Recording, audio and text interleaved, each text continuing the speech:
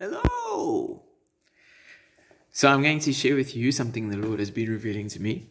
It's basically about having conversations with God and what those conversations entail, or how simple it is, Now it's just, prayer is just a conversation with the Lord, and how beautiful and pure that is, and how through that the Lord has created such a desire for me to spend more time in prayer, because that's such an important thing actually. And so I'm going to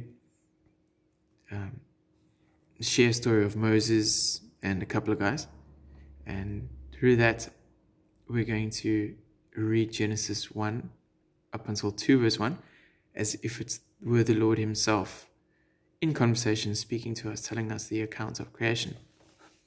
And so the Lord would speak it with a compassionate tone. I believe he would speak it with loving tone. It wouldn't be this authoritative God in heaven.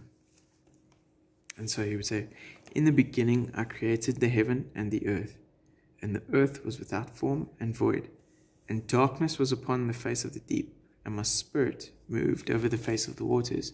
And I said, let there be light. And there was light. And I saw the light, that it was good, and I divided the light from darkness. And I called the light day, and darkness night. And the evening and the morning were the first day.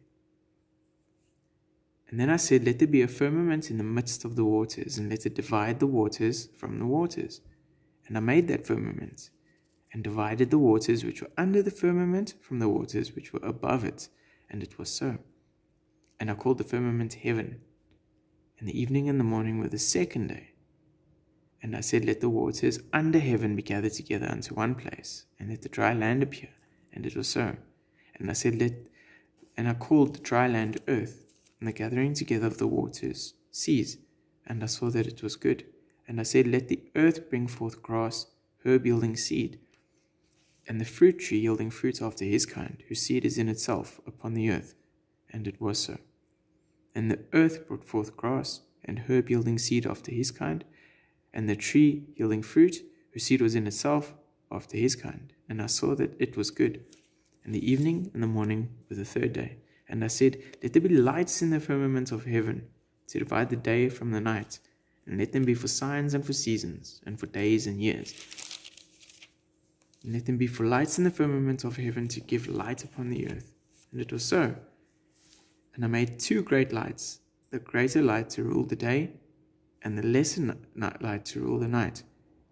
And I made the stars also. And I set them in the firmament of heaven to give light upon the earth, and to rule over the day and over the night, and to divide the light from the darkness.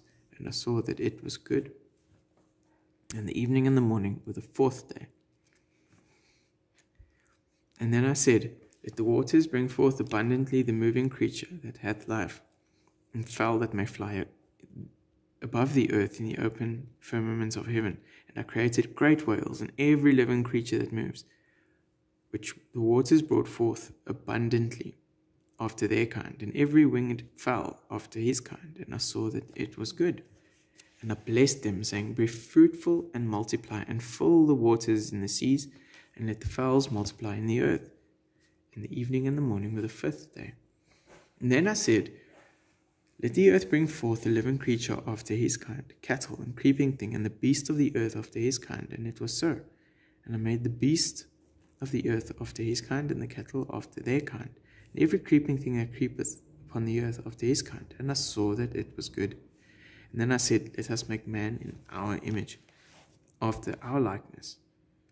And let him have dominion over the fish of the sea, and over the fowl of the air, and over the cattle, and over all the earth, and over every creeping thing that creepeth upon the earth.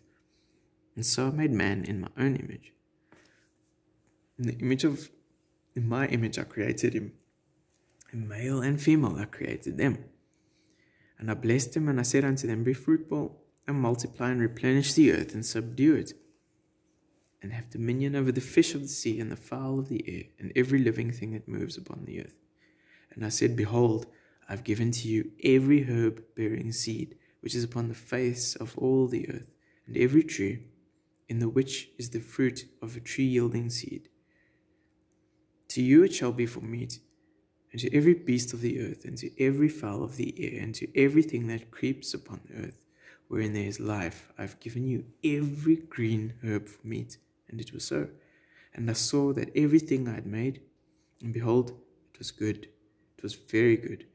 And the evening and the morning were the sixth day. This is 2 verse 1 now. Thus the heavens and the earth were finished, and all the host of them. Sorry, I'm actually reading to 2 verse 3. And on the seventh day I ended my work which I had made, and I rested on the seventh day from all the work which I had made. And I blessed the seventh day, and I sanctified it, because that in it I had rested from all the work that I had created and made. Just swapping the camera around quickly, because now I want to walk. And so if you see that, the Lord, okay, up until Moses, the Sabbath wasn't kept. So we know that the Lord must have told Moses about the Sabbath. And Moses went to the mount, and for 40 days and 40 nights, he spent time with the Lord there. And they just spent time in conversation, and when Moses came down, his face radiated the glory of the Lord, because he had been in contact with the Lord, okay? Now I want to share a story of Smith Wigglesworth. Smith Wigglesworth had spent a season in prayer. And he said when he was done, he was also upon the mountain, I think it was in Switzerland. And he said when he was done, he was filled with so much love of the Lord. And when he came down, he went to the train. When he got in the train, the people started saying, "Your face is shining." And that he convicted them of sin. And then they all started repenting because they were convicted of sin. And I believe the same thing must have happened with Moses, because I believe he must have been filled with the love of the Lord and the purity and everything good that is from above. And so even when the Lord gave Moses the commandments, it would have been out of love and respect. So he would have said, if you love your neighbor, you won't kill him, you won't steal from him, you won't have an affair with his wife, you won't lie to him. It's the same to the Lord. Everything is out of love and respect. But that's a different one. So let's get back to this one. So the beauty of this message is that Moses spent time with the Lord in conversation. And I believe they must have chatted about everything, and Moses must have asked the Lord to tell him about the creation of the universe. And we know that God himself must have told Moses about the creation of the universe, because up until then, the Sabbath day wasn't kept, which is absolutely beautiful. Now, I live in Johannesburg, and I went through, today's Saturday, and on Monday I went through for a meeting in Bloemfontein. And there I took a wrong turn. I pressed start on my GPS slightly late, and I went the way I thought I would have gone, which was the wrong way. And then I turned down the wrong street completely. And there I drove past a guy who looked like he needed someone to talk to him. And I stopped and asked him, are you all right? And he actually said, yeah, I'm fine. I'm just praying, talking to Jesus. And we ended up speaking. And he ended up sharing how, he was backslidden, and then the Lord had called him again. And he's listening now. And how the Lord had been speaking to him and the Lord actually told him, go back to that street again and trust me. And he's working on and telling him things that he's working on. And he said to him that he wants their relationship and their prayer. When he prays, he wants his prayer life to be conversational. And he wants it to be the same as what he had with Moses. And I didn't know this. And so he was just telling me about how the Lord wants him to have a personal relationship with him. And so I shared this story of Moses, and I told him how beautiful it is that Moses just sat down and chatted. He just sat down in the presence of the Lord and chatted. And then he must have asked him about the universe, and the Lord explained to him the creation of the universe. And then, when you tell someone and then, the Lord has shown something, and he got that laugh. And I said, what? He said, no, God is so good, because I never knew it. So he told me that the Lord had told him that's how he wants their relationship to be. He wants his prayer life to be like that. And he wants it to be similar to Moses, spend time in prayer. Just converse with me. It's just a conversation. And then he said, and then today you took a wrong turn, like away from home, and then a second wrong turn down, down the wrong street again. And then you ended up talking to me, and you ended up telling me even what the conversation with Moses was about. I mean, how great is that? God is good. So I just wanted to share that, just to help and to possibly motivate and encourage to spend more time in prayer. And that prayer is just a conversation, and it doesn't necessarily have to be us talking the whole time. Even if we listen to the Lord, it says, "He who dwells in the secret place of the Most High shall abide under the shadow of the Almighty." Dwell is a place of living. So he who dwells in the secret place of the Most High. So he who lives there. So you don't have to, constantly repeat a phrase or whatever the case may be. Just think on the Lord and think on being in his presence and spending time with him and sitting at his feet and chatting to him.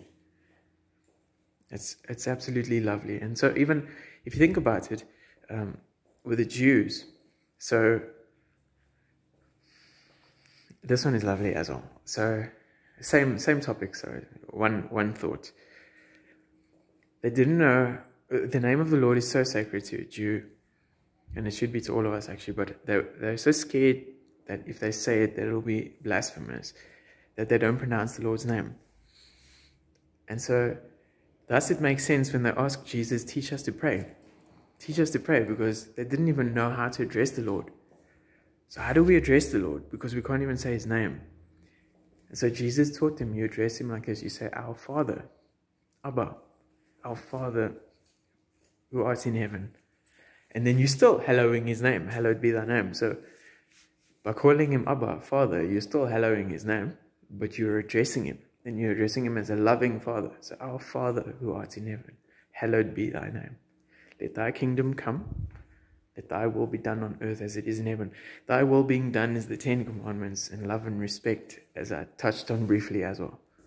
So let it be done on earth through us as it is in heaven. It's beautiful. So I'll stop there because I see it's quite long already. Oh, and I'm going to be sharing a couple of thoughts like this and things the Lord has shown me. Hope you enjoyed it. I'm sure you would have, and I hope it was meant for you. If it's not meant for you today, I'm sure it could be in the future or for someone else. Have a blessed day.